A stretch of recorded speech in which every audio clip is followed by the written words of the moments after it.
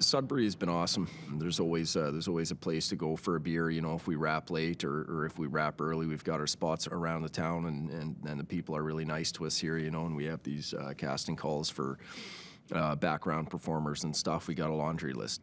This is my 4th time shooting in Sudbury now. Every day it's growing and growing. The experience level is amazing. The crews are fantastic here. We got a lot of great day players that are coming out. So it's every day that goes by, there's more and more experience, new experiences, and bigger shows that are coming in and out of the city. A lot of terrific crews. A lot of people are really kind. We know it better. I know which restaurants I like to go to more now. You know, I know where to get my coffee. The chicken wing game in Sudbury is tight. I mean, the top 3 places for chicken wings in Sudbury, I'd say rival just about anywhere else.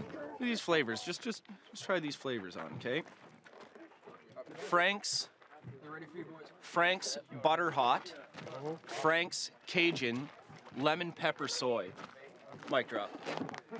And the other thing is, at Tim Hortons, you notice they really fill the coffee right to the top, because there's nothing worse when you just want to get jacked up on caffeine in the morning and you got like that much empty space in your coffee. It gets me pretty rattled anyway. I kind of love it.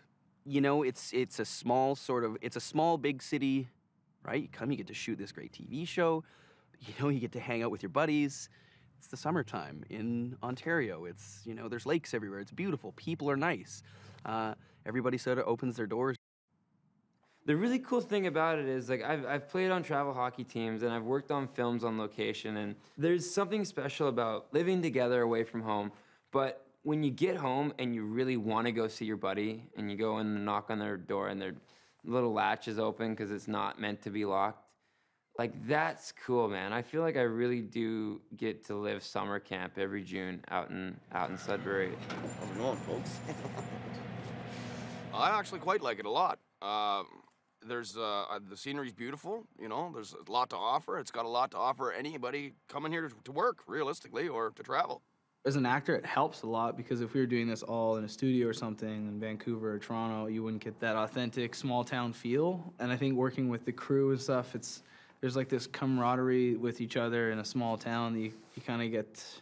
It does half the work for you, just being in the environment, being in the place, the smells, the certain tone that people speak. It's like you're in Letterkenny.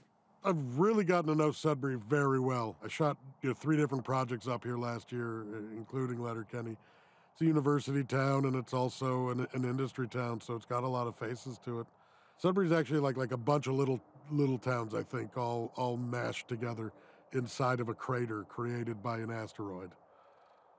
Or meteor, you know, if you're going to be a science dick about it.